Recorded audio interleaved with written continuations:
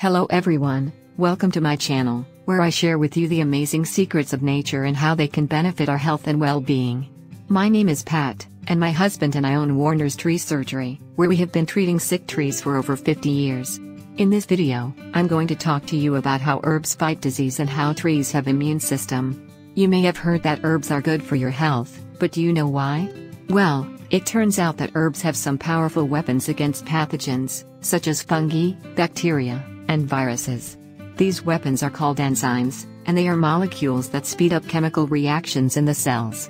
Enzymes can break down the cell walls and membranes of the pathogens, and destroy their DNA and RNA, thus killing them or stopping them from multiplying. But where do these enzymes come from? Well, they are produced by every cell of every plant, as part of their defense mechanism. Plants are constantly exposed to various threats from the environment, such as insects, animals, and diseases. To protect themselves, plants have developed a sophisticated immune system, similar to ours, but with some differences. Unlike animals, plants don't have a circulatory system that can transport immune cells and molecules throughout the body. Instead, plants rely on local and systemic responses to fight off invaders. Local responses are triggered when a plant cell detects a pathogen and sends a signal to the neighboring cells to activate their defenses. These defenses include producing enzymes, as well as other compounds that can inhibit the growth or reproduction of the pathogen, or attract beneficial insects that can eat the pathogen. Systemic responses are triggered when a plant cell sends a signal to the whole plant to alert it of the danger and prepare it for further attacks. These responses include producing hormones that can regulate the growth and development of the plant, as well as the expression of genes that can enhance the resistance of the plant to the pathogen. One of the most important hormones that plants produce in response to pathogens is salicylic acid, which you may know as the main ingredient of aspirin. Salicylic acid can induce a state of immunity in plants, called systemic acquired resistance, or SAR. SAR can increase the production of enzymes and other compounds that can fight off a wide range of pathogens, and it can last for several days or weeks. Salicylic acid can also act as a signal molecule that can communicate with other plants nearby, and warn them of the presence of pathogens. This is called plant-plant communication, and it can help plants to coordinate their defenses and increase their chances of survival. So, as you can see, plants have a remarkable ability to fight disease and protect themselves from harm. And when we use herbs for our health, we are actually borrowing some of their immune power and enhancing our own. Herbs can provide us with enzymes and other compounds that can boost our immune system, reduce inflammation, and prevent or treat infections. Some of the herbs that are known for their antifungal, antibacterial, and antiviral properties are garlic, ginger, turmeric, oregano, thyme, rosemary, sage, echinacea, elderberry, and many more. You can use these herbs as spices, teas, tinctures, oils, or capsules, and enjoy their benefits and flavors. But remember, herbs are not magic bullets, and they are not substitutes for a healthy lifestyle. You should always consult your doctor before using any herbs, especially if you have a medical condition or take any medication. You should also use herbs with caution and moderation, and follow the recommended dosage and instructions. Too much of anything can be harmful, and herbs are no exception.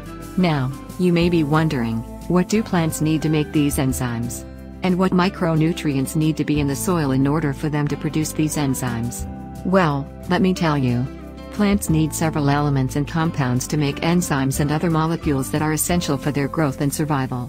These include carbon, hydrogen, oxygen, nitrogen, phosphorus, potassium, calcium, magnesium, sulfur, iron, zinc, copper, manganese, molybdenum, boron, chlorine, nickel, cobalt, and silicon.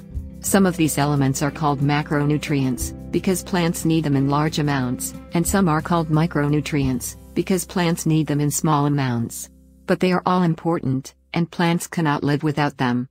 Plants get most of these elements and compounds from the soil, through their roots. The soil is a complex mixture of minerals, organic matter, water, air, and living organisms. The mineral content of the soil depends on the type of rock and sediment that forms the soil, and the weathering processes that break them down. The organic matter in the soil comes from the decomposition of plants and animals, and the activity of microorganisms. The water in the soil dissolves and transports the nutrients to the roots, where they are absorbed by the plant cells.